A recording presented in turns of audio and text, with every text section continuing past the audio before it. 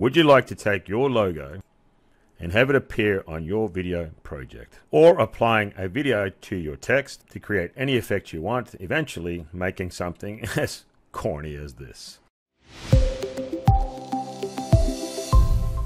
Grips here, and thanks for joining me as you do. To start, we're not going to actually use the video editing software. Whether using Corel, Avid, Adobe, it doesn't matter. We are going to use the standalone version of the NewBlue Titler Pro, and I will show you how you can do that. All right, so go to your PC, open up any folder, this PC, Documents, scroll down until you see the NewBlue. Double click on the NewBlue, you'll see Titler Pro, double click on Titler Pro, and now you'll see here the launch button. Now what you can do is you can create the shortcut. If you don't know how to do that, right click and you'll see here create shortcut. Now I've already done that.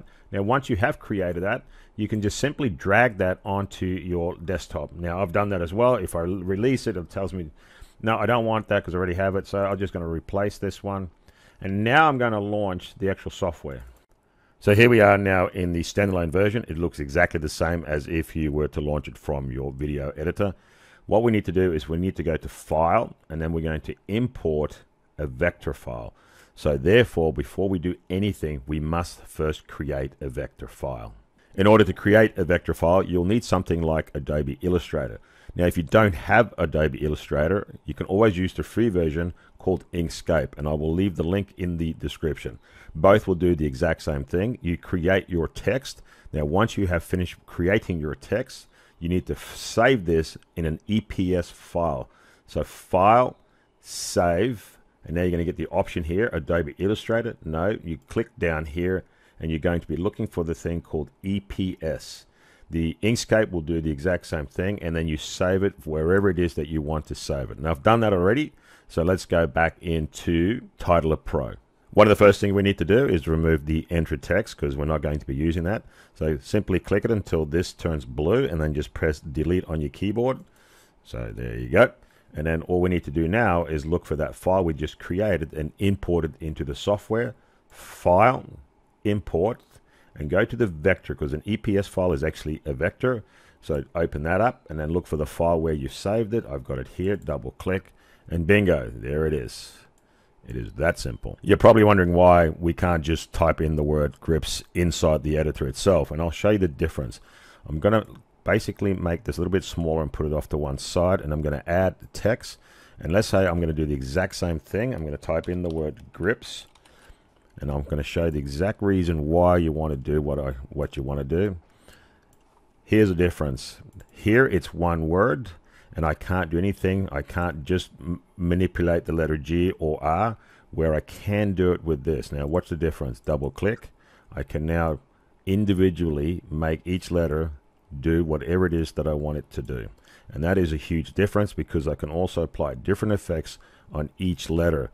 Where if you do it into, say, the text editor itself within the software, you don't have as much control.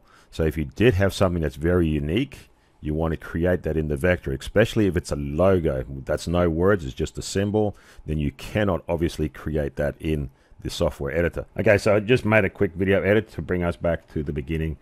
Otherwise, it's going to get confusing. All right, so let's have some fun and let's create something really cool. So in the beginning, the intro, I had kind of a checker plate look to it. So that's what I want to apply as well. So I'm going to go open up my library by just hitting this little icon here. And I'm going to go into the style section. You can just do the drop down window, styles, and I'm going to go into the cinematic folder. I'm going to look for the checkered plate. Make sure you are highlighted and then just scroll around until you see something that you like. Like I said, I did the diamond effect with the checker plate, and voila, there it is. To apply it, all I need to do is click, hold, and drag it and release it onto the blue line here. And there it is. Beautiful. Now I can go back out of the style sections because I don't need it, and I just simply just close this window and right back into the attributes window. Now this one has added extrusion already. I'll show you that. You can see it. Beautiful. And if you didn't have it and you did want it, well, then simply just add the extrusion here. Now I'm quite happy with what I have, so I'm just going to leave exactly the way I want it. Now the only thing I may do here is just reposition it into the corner. I don't need this to be exact. Reposition this in the corner, bam, and then scale it down slightly because it is quite large, and I just want it to pop up in this corner here itself. Now in the intro I also had one of the letters slightly changed, so I'm going to do the same thing here. I may grab the letter G, double click. Now I'm only highlighting the letter G, and I'm going to increase that and maybe put a slight rotation on it just so it can stand out and look slightly different. There you go. Now I wish to add a shadow effect, like a drop down shadow, and in order to do that I first must remove this black background, otherwise you can't see it. So let's do that. Let's go into the view, background, and I'm going to go for the alpha checkerboard, and that's going to also be important for later on. Alright, I'm just going to put a slight rotation on this as well. So, oh, sorry about this, I'm very unprofessional here, aren't I? There we go. We're learning, but we're learning. There we go. Even I don't know how to use this software. Now I'm just doing this on purpose so you can really see when I start adding the shadow onto it. Okay, that's looking good. Let's highlight that again. And what we're going to need to do is going to go into the style layer, click it down, and you want to go for the 2D face because you want to create the shadow from the 2D only. And you hit the shadow, and then all of a sudden you have a new option here called the shadow tab. And then from here you can start creating whatever you want. So let's say you want that shadow to come right out like this, or you want it slightly raised like this. You don't want it to be so strong, so you can blur it a bit. You know, you can really have a good play with this on exactly how the effects look. So I'm a little bit stronger, and I'm just going to blur it out because after all, I don't want it to be so strong. And there we have it. So now we have good Lord, I should learn English. Now we can, oh my Lord, let's start that again. Now we created the shadow effect. Now let's see if we can add some little bit of magic to it, like a lighting effect. So let's go into the scene tab, light and camera, and you'll see here you have more options. And we're just going to play with the first light, which is up here. And what I want to do is, as the timeline moves, I want to create more of like a light effect across it. So let's do that. I'm going to turn on the keyframing here, and I'm going to change the directional to a point, like so. And basically what I want to do, as it's traveling along the timeline, the light is traveling as well. So let's go and do that. Let's make it go here, or let's make it go darker as it moves along. And then we can make it go back to lighter as it gets to here. All I did was add in the keyframe, and anytime I make any adjustments, you can see here it adds the keyframe in automatically. And let's have a quick preview of that. So I'll just drag the scrubber and then watch it. Yes, look at that. That's looking pretty neat. And it just gives you a little cool effect. And if you want it to be more smooth, you can hit this little icon here, smooth interpolation. And then it's going to be just like flowing water. Look at that. Look what we created. Now, in case you're wondering what is up here, this is really used for transitions. And if it annoys you or it confuses you, just hit this little icon and it makes it disappear. Here's another thing you want to think about. At what length do you want this to play on your video? 3 seconds, 5 seconds, 10 seconds. Let's say you want the whole thing to be roughly 10 seconds. Well, then you need to change this title here. So all I'm going to do is just highlight the O and the 3 and change it to a 1 and a 0.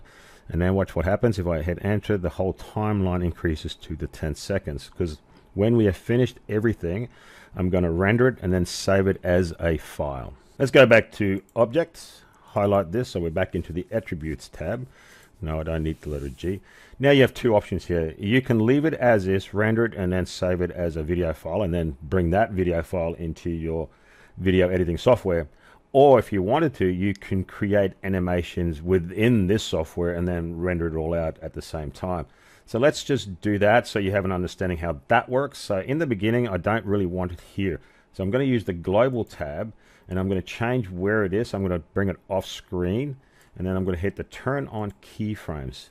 So as it plays along the timeline, obviously what I want it to do is appear. So I may make it come up within, say, 3 second mark. And now I want this to come up somewhere. Oh my God, I'm making it huge. I don't want that. I want to change the positioning. There we go.